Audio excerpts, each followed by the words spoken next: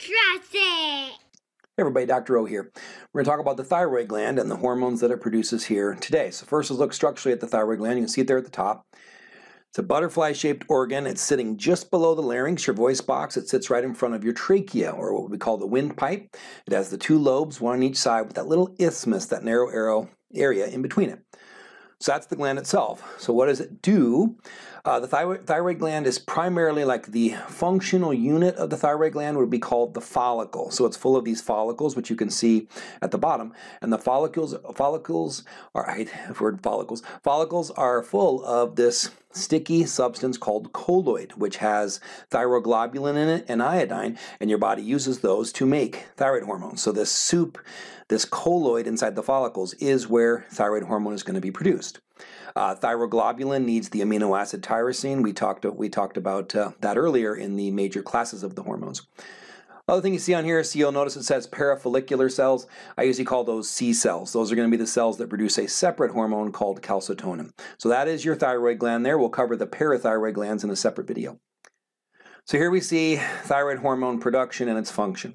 So you take this thyroglobulin, which has that amino acid tyrosine, and you add iodines to it to make the thyroid hormones. There are two primary thyroid hormones, T4 and T3. Now there are technically T2, T1, even T0, but T4 and T3 are all we care about.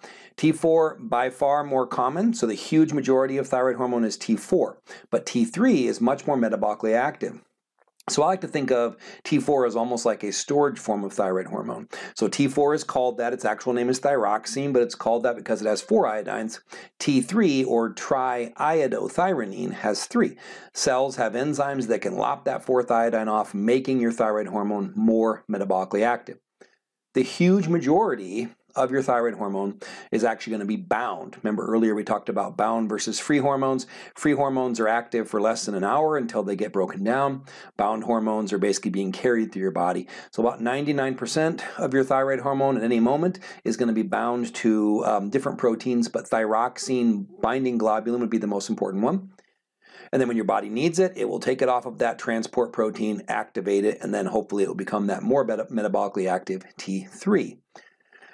So as far as what it does, so remember thyroid hormones are kind of unique because even though they're made of amino acids, they're lipid soluble.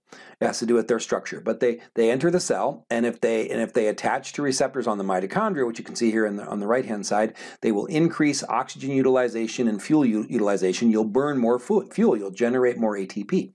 They also can dock on receptors inside the nucleus on your DNA, and they can affect the expression of genes involved in the oxidation of glucose. So as you can see, the primary functions of your thyroid hormones would be to control your metabolism. If you have a lot of thyroid hormone, it would to increase your metabolism, and then vice versa. But thyroid hormone has other impacts too. It appears to be very important to the function of your reproductive hormones and also to the development of your nervous system. It's one of the key growth hormones. We think of growth hormone and your sex hormones, but without thyroid hormone, the rest of these growth-related hormones don't actually work. And its role in the function of the nervous system is very well known and very, very important. So we'll talk about that more in just a moment. Here, I already showed you this image in an earlier video as far as the feedback system used, but we'll just go through it real quickly.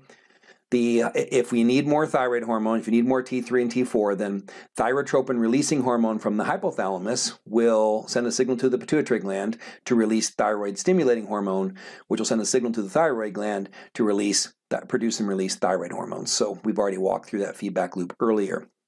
Okay, here we see a goiter. So a goiter would be if someone had hypothyroidism. You'd see an enlargement of the thyroid gland. So the thyroid gland is trying to make thyroid hormone, but in most cases, at least in the developing world, it's because of an iodine deficiency. So the thyroid gland is the follicles are producing more of this colloid, producing more of this thyroglobulin, but you don't have the iodine to actually make thyroid hormone. So the thyroid gland just starts to swell and get bigger and bigger. That is the most common cause of hypothyroidism worldwide, would be iodine deficiency. But in parts of the world, well, before we talk about how the impact here, it's especially important to make sure you get enough iodine in your diet when you're pregnant, because neonatal hypothyroidism or cretinism will lead to short stature and mental developmental issues. So it's the leading cause of mental developmental issues in the world. Some researchers believe that if we could eliminate iodine deficiency and all people, especially all women that become pregnant, had enough iodine in their diet, that the average human's IQ might grow 4 or 5 points, which would be a huge, huge deal. So worldwide, the most common cause of thyroid disorders is iodine deficiency. But in parts of the world where there's plenty of iodine, like here in the United States, we iodize our salt, which then your doctor tells you not to use it, right? The most common cause of hypothyroidism in the developed world is inflammatory condition, the most common one being an autoimmune condition called Hashimoto's thyroiditis. So an inflammatory condition would cause the swelling of the thyroid gland in that instant. What else about that? So that's your thyroid hormones. That's how they function. I did mention earlier that the parafollicular cells or C cells of the thyroid gland produce a different hormone. So when you think thyroid gland, think thyroid hormone. But there is also the hormone calcitonin. Calcitonin's job is to decrease blood calcium levels. So if there's a lot of calcium in your blood, then calcitonin will find a way to bring blood calcium levels down. This hormone appears to be especially important when we're young, which is good because we take this calcium and we hopefully put it into bones. So what calcitonin does is it increases the activity of osteoblasts. Those would be the cells that build bone, take calcium from your body fluids and build bone with it. It would inhibit the osteoclasts that break down bone, which is why when you're younger, you're building up more bone than you're breaking down, and you reach peak bone density somewhere between 14, 18, maybe as high as the early 20s, but for most people somewhere in there, because you have a lot of this calcitonin. And then the other things that calcitonin will do is it will decrease the absorption of calcium in the intestines, and then also it'll increase the amount of calcium we lose in our urine. But the big ones are it turns on the cells that build bones, turns off the cells that break it down. So that's calcitonin. The thyroid hormone is more important. So all right, those are your thyroid hormones, T3, T4, and calcitonin. I hope this helps. Have a wonderful day. Be blessed.